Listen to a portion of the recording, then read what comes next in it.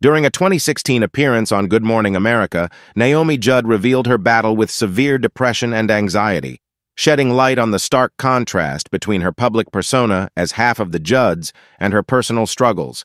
She disclosed that upon returning home, she would isolate herself for weeks, neglecting basic self-care routines and remaining in pajamas, highlighting the severity of her condition.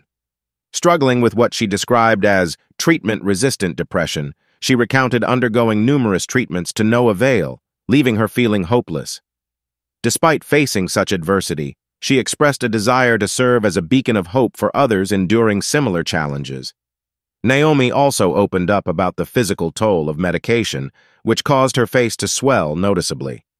Despite these visible changes, she remained steadfast in her mission to show that survival was possible, even in the most extreme circumstances.